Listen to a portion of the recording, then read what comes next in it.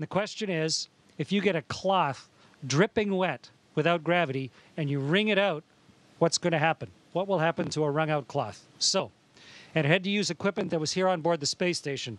We may have the coolest washcloths ever here on the space station. I'm going to show you. Here's one of our washcloths. And it's compacted. It's put down into this little tiny hockey puck so that it saves space. But when you open up a hockey puck and you pull out your washcloth, this is the one I'm going to use for the experiment today.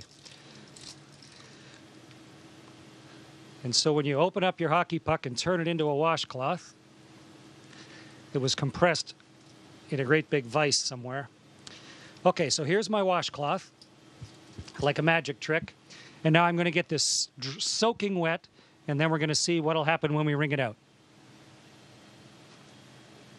Meredith and Kendra suggested that I dip this in a bag, but bags don't hold water in space, so instead I filled a water bag. This has drinking water in it.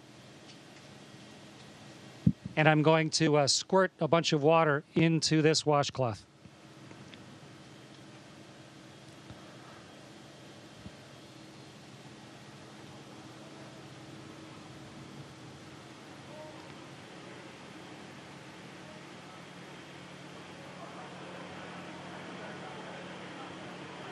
Okay, so here's a soaking wet washcloth. Get the microphone so you can hear me while I'm talking. And now let's start wringing it out. It's really wet.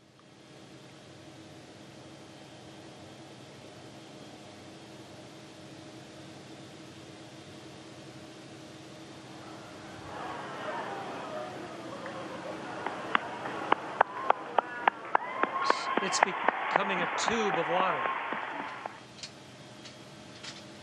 The water's all over my hands, in fact. It wrings out of the cloth into my hands. And if I let go of the cloth carefully,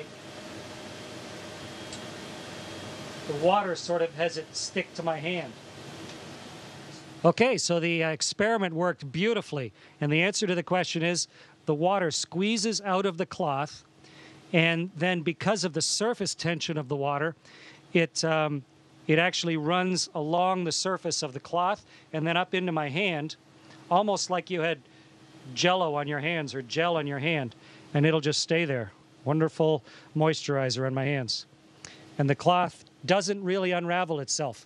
It just stays there floating like a dog's chew toy, soaking wet.